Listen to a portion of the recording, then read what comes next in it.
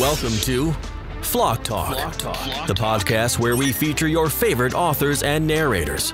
Hosted by Craig Hart and Sarah Hannon. Visit us today at pinkflamingoproductions.com. And now, Flock Talk. Hello, all you happy flockers out there, and welcome to Flock Talk. My name is Craig Hart, and I'm here with my urbane co-host, Sarah Hannon. How are you today, Sarah? I find myself in need of a dictionary, Craig. Well, I also think you're sophisticated. Oh, thank you. It's at the end of it. I've been narrating quite a bit today. And so backing up, a while back, I narrated this book, or part of it. It was a dual project. And one of the relatively minor characters, I gave something of a raspy voice. Well, the author, she wrote another book in that series featuring that raspy character. Guy? Yeah, and it's in first person. So the entire thing is this, I've moderated the rasp a little bit, but still it's really starting to take a toll on me. So I'm about halfway through. I'm just hoping I can make it through. I had a book where I had a minor character in the first book. It was a trilogy. I had a minor character in the first book. And in the second book, she comes back as like a bad guy with a mountain southern accent. What?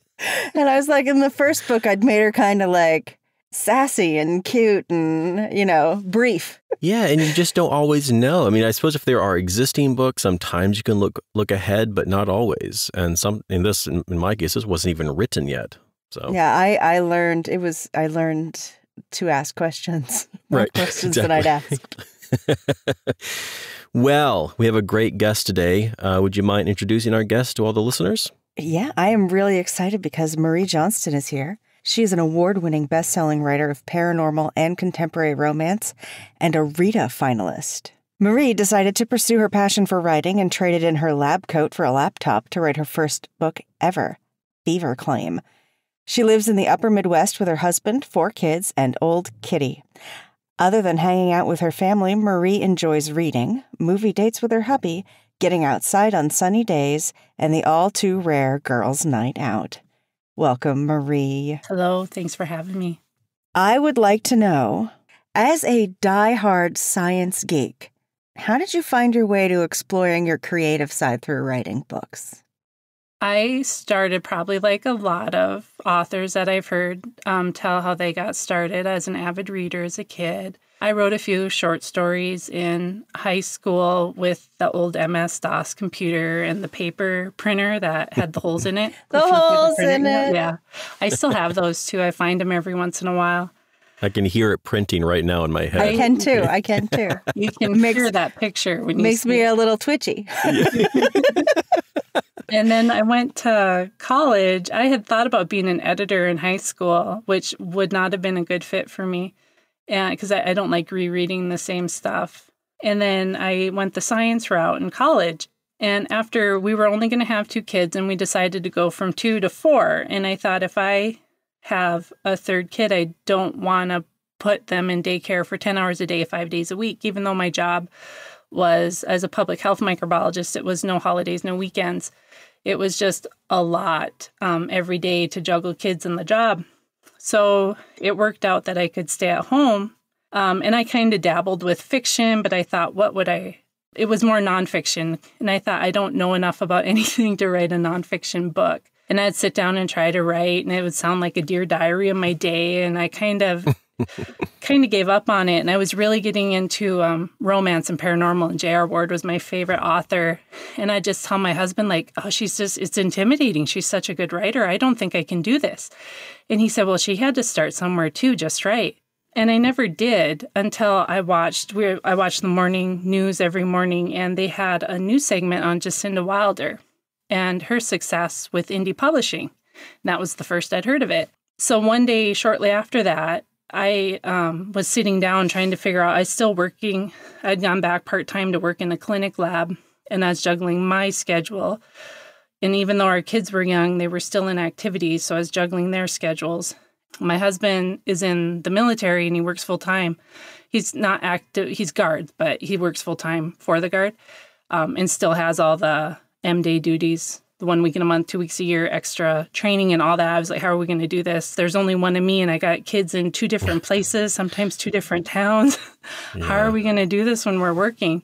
So I started looking into traditional and indie publishing. So I started writing to make it a business shortly after that. And I thought, traditional publishing, it could take years to make money. And little did I know that was going to happen anyway.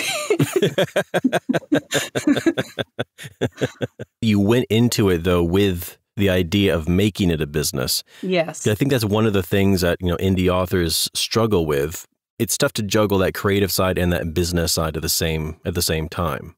Yes. And, until you start viewing your writing as a business, it's tough to get anywhere.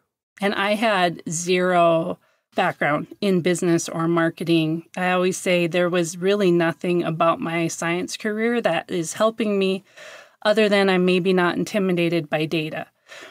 But it's not like I want to sit and design a spreadsheet either. I don't care to go through loads of information and numbers, but if I have to, I will, and I'll interpret it. But that's pretty much the only thing I brought with me from my former career. Everything else, I hate to say, has been was useless for what I'm doing now.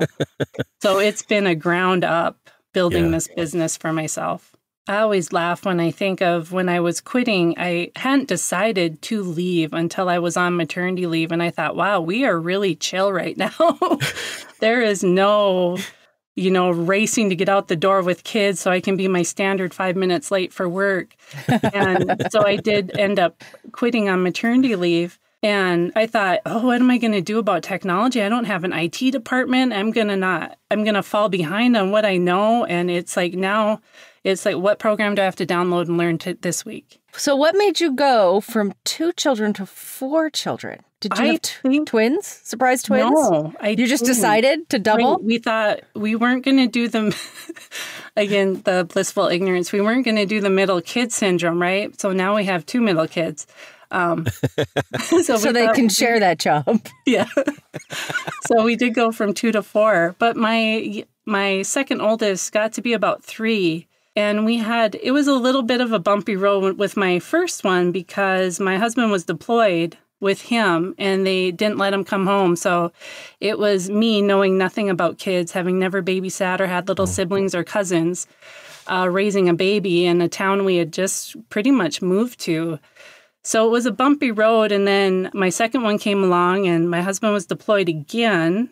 So our oldest was 4 to 5. Each was a little over a year at a time. And then after that, when he hasn't been deployed for those lengths since then. But when she got to be about 3, it was like, wow, that's it.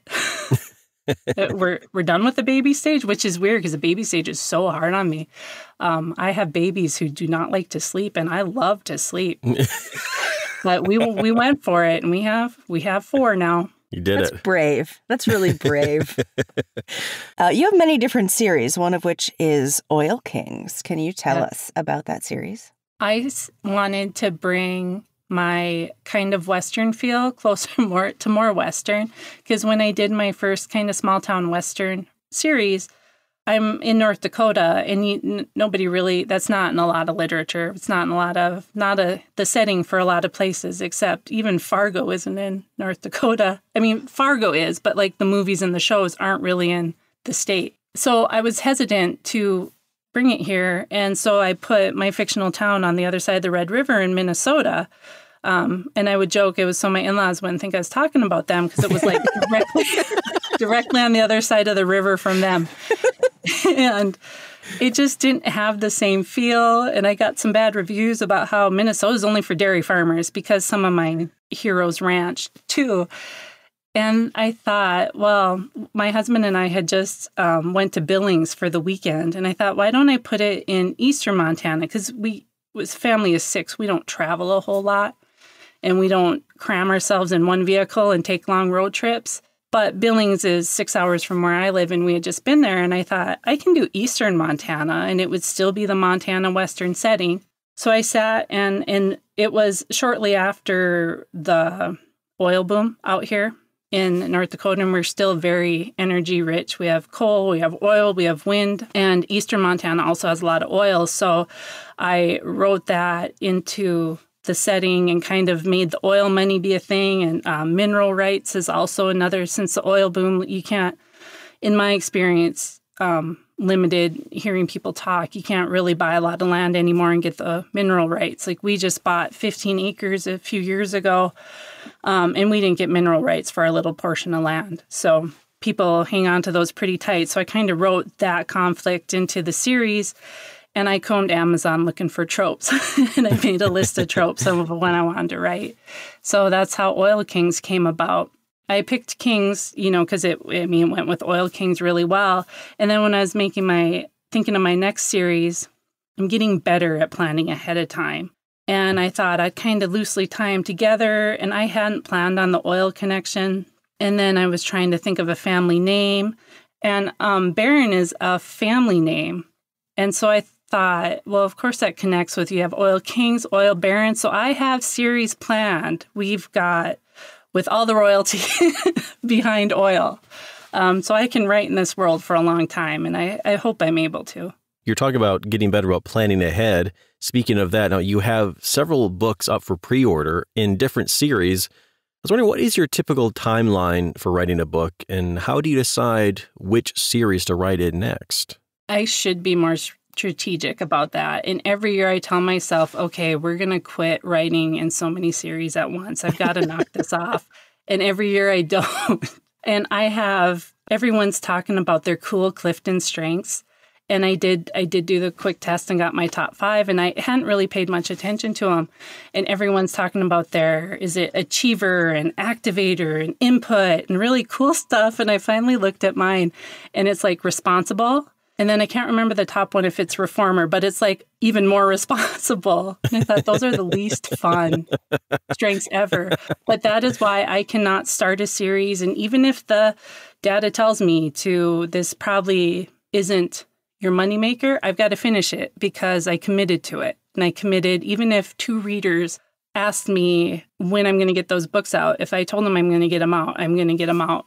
So that's why I end up sticking with all the series and making more. And I don't seem to have an issue flip-flopping from paranormal to contemporary to, I have another one that treads on the romantic suspense. It's a little harder for me to write, and it longer, so I try to give myself more time. And then I fit dictation in, but I try to avoid that because it takes so much more editing, and I'm a typo-heavy writer anyway, and then dictating is magnifying the typos. It takes so much cleanup. So I do try to actively write it, and I get a lot of my bulk times writing at practices in my car, my mobile office. That's how I'm able to get the most word count in. Well, you finishing what you start. Those are your Midwestern values coming out. I say that because I'm from the Midwest as well. Okay. I'm from the Northeast. We have sarcasm. I love myself some sarcasm. What do you find easiest about the writing process, and what is your biggest challenge? Yeah, I have a lot of challenges. My favorite part about writing is the beginnings. And I am a pantser. I will sit down, even if I don't really know the characters' names, just those first few chapters, it all unfolds for me, and I can write forever. And if I have been sitting on those characters for a while because their book hadn't come up yet and they've been marinating, then that was the one time I had this couple, and they were book 4. And when I finally got to start those books, I actually sat down and I just wrote I got 15,000 words that day. Whoa. And wow. It's not my norm at all. I think it's just going to be a one-time thing, and that's fine with me. But I just am so in love with writing the beginnings of the books. And then I hit the middle and I question everything I've ever done in my life and how it led me to that point. But I know that, so it helps. Yeah, it's coming. Yes. Well, speaking of, the writing process, questioning yourself and all of that, if you could give one piece of advice to a beginning writer, what would it be? I would always tell him what my husband said to me and was just right. Mm-hmm. Just sit down and write. And however the story works for them, because I know, and I am like that too, where just thinking about writing is good enough, thinking about the story, but I suppose don't stop is maybe go ahead and get started. Something along those lines is, you can create and it'll come. You can learn, you can adapt. It'll happen. Thinking about your catalog of books, if you could only recommend one of them, which one would you recommend? I like recommending my most recent one, and I'm not quite rapid releasing, but I am releasing some Dragon Shifters one. But in the Oil Baron series, I feel like those highlight the work and who I am better, and it's because they're more recent. I write more thoroughly. I don't have to travel or imagine. I'm living where I'm writing it. So I feel like it's just more alive maybe than the other books. So I usually recommend the most recent one, which happens to be probably any of the Oil Barons when they come out, even if I'm releasing the other paranormal stuff. All right. Well, that wraps up our main questions, going to the bonus round, which we like to call Hot Six. Are you ready for these? Sure. Buckle up, listeners. It's time for Hot Six. Question number 1. What is the most overrated book you've ever read? I'll admit to listening to your podcast and cheating on these Hot Six and thinking about my Oh, yeah? Well, we're going to give you a new one. My answer for this one is Romeo and Juliet. I guess I don't know what I had to read in school. Pretty much any of Shakespeare. I'm like, people enjoy this, huh? It is not my husband loves it, and I am. And every time Romeo and Juliet comes up, I just think, it's just not my thing. But it's withstood the test of time, so there's something there. It sure has. For me, the thing that all of the Romeo and Juliet stories that are adapted for film or whatever, when they trim stuff, they always trim Friar Lawrence. And if you were to actually reread and focus on Friar Lawrence, like his decisions killed those children because Romeo and Juliet are children.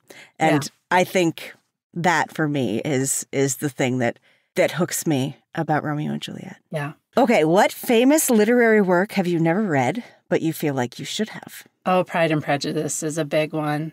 And especially in romance, it's Jane Austen. I did finally start watching the movies, and I'm going to admit something that not many people admit. I am the movie watcher, not the book reader when it comes to that stuff. I would much prefer to watch a movie. But I did finally start watching the Pride and Prejudices, and I enjoy them. And I've watched some of, I think, the other Jane Austen movies. I wouldn't be able to name them, though. And I enjoy them, but I don't think I could sit and go through the book. It probably would bog down a little bit too much for me. Now, if you could be any animal for one day, what would it be? Oh, an entitled house cat. With a sun patch. Yeah. That's like a good time. Oh, that's a popular one. I think I totally get that. What is your biggest grammatical pet peeve?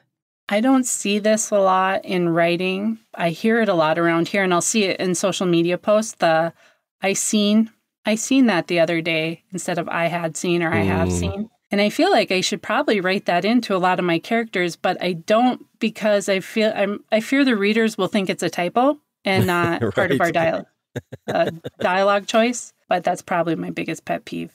Looking back over your entire lifetime, what is your most embarrassing favorite song? I would say I'm not necessarily embarrassed about it, but my husband loves to give me a hard time because I love Bryan Adams music from the 90s. And I love Summer of '69. Now, when I was writing this script, I left out the 6th question. So it may not be one that she has had time to prepare for, you know. Oh, uh-oh. Ready. I'm such a rambler. That's my biggest worry. I don't know. My mind will go absolutely blank. All right. You can be one of your own characters for 1 week. Who will you be and what will you do? It's kind of a two-parter. I'm going to pick definitely one of the rich ones. So is it while they're going through the book or afterwards, after they're rich already? It is any point in their life that you want. You have their personality, you have their resources. You are them. I would probably pick, and I'm going to pick it because it's safe, but she was probably safe like I am. But Kate from, in the Oil Kings book 5, King's Queen, she grew up the quiet kid and then she became a librarian. And I did work in a library for a few months before running the kids all over made it impossible. But so I have a soft spot for libraries and librarians. And then, yeah, she married the hot guy and lived really wealthy life. So I'm going to go with that because I just want someone to clean my house and plan my meals. Oh, that sounds would be lovely. It would be awesome. We're coming over.